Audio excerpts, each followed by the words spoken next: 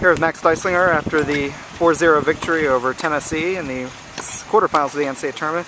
Second match here in Illinois, second one that you clinched. How does that feel to be able to put up that final point for your team? I mean, it feels great. It's all about the team, and I'm glad that I was able to clinch it both times.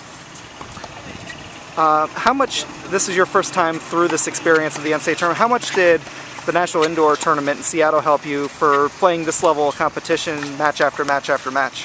I mean, I think it helped, helped out. I mean, we had good competition pretty much all year, but I mean, this is a different stage, there's still more nerves here, so I don't know, I think it was good though.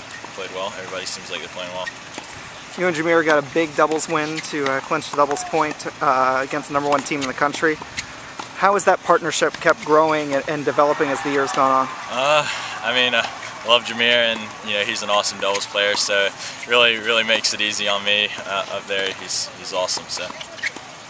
And finally, what is your mindset going into the semifinal, either Georgia or Pepperdine, in 2 days?